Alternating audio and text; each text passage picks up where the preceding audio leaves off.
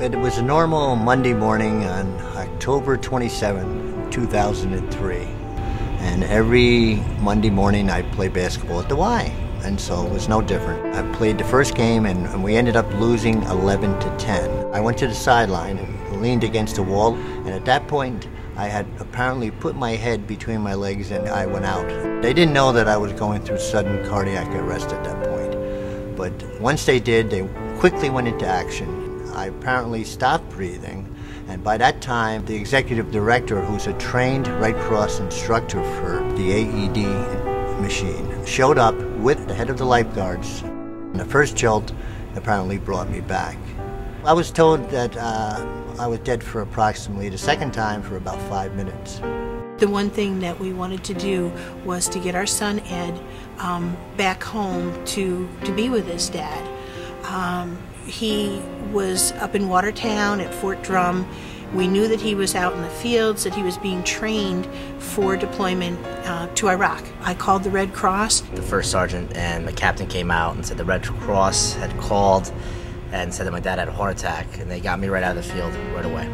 And within hours, they called me back to say that he was on his way home.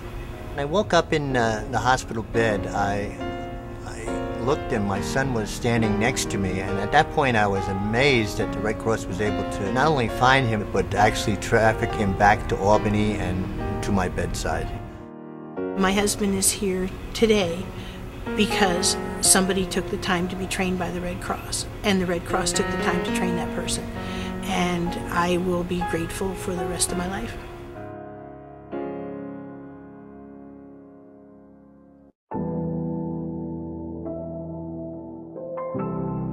It was on December 3rd, about 6 o'clock in the evening. My wife and I were working, and our friend called us and told us our home was on fire. When we got home, the house was engulfed in flames. There were flames just pouring out of every window. I started breaking down in tears. I just didn't know what was going to happen. The fire chief asked me, "Do you have any place to go?" And I just looked at him and I said, "No, I don't. I don't know what I'm gonna do." And he said, "Well, I'll call the Red Cross for you." The woman from the Red Cross, she would have spent the whole night with us. She was so helpful. She wanted to help us in every way possible. She brought us right down to the motel to stay at for the night. Made sure we were okay. 2 days after the fire, I went down to the Red Cross and I met with Barbara. The first thing we did was just sit and talk and just let her talk everything out, and how she felt and how scared she was and how she just never thought anything like this would happen. She just touched my heart. We pretty much lost everything but the clothes on our backs. It was so overwhelming. We hadn't even thought about some of the things that we would need. They had no idea that Red Cross was going to be able to help them as much as we could.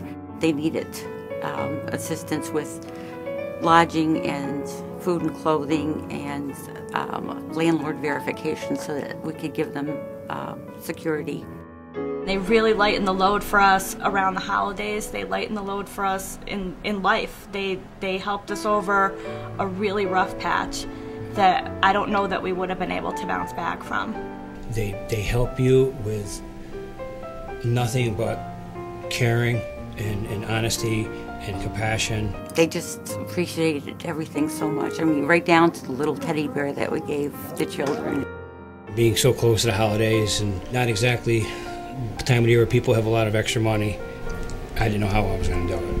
And the Red Cross stepped in and made a Christmas possible for my children. They made a home possible. And I'll never be able to thank them enough for that.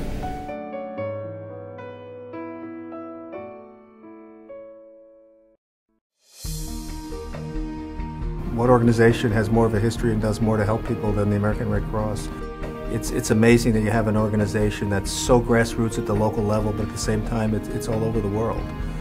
We serve 8 counties and 872,000 people. It's a very large geography. One of the largest Red Cross chapters geographically in the entire eastern United States. We rely on volunteers for very much of what we do. I wanted something where I could be active in the community, help some of the people that were in my community, because I think I'm pretty fortunate, and I felt I wanted to give back to that community a little bit. Our volunteers are involved in health and safety training. Our volunteers are involved in collection of blood. Volunteers are involved in our armed forces programs. We always tell prospective volunteers that if there's something you're interested in, we can find a volunteer opportunity for you at our chapter. Our volunteers are available 24/7 to respond to disasters. They will get up in the middle of the night, in the middle of the winter, and drive 60 miles to help somebody they've never met before. I'm always amazed when we respond to disasters like fires, how significant our role is, that we are the only people there helping the disaster victims many times. Preparing more people for disasters is an essential part of what we need to do more of.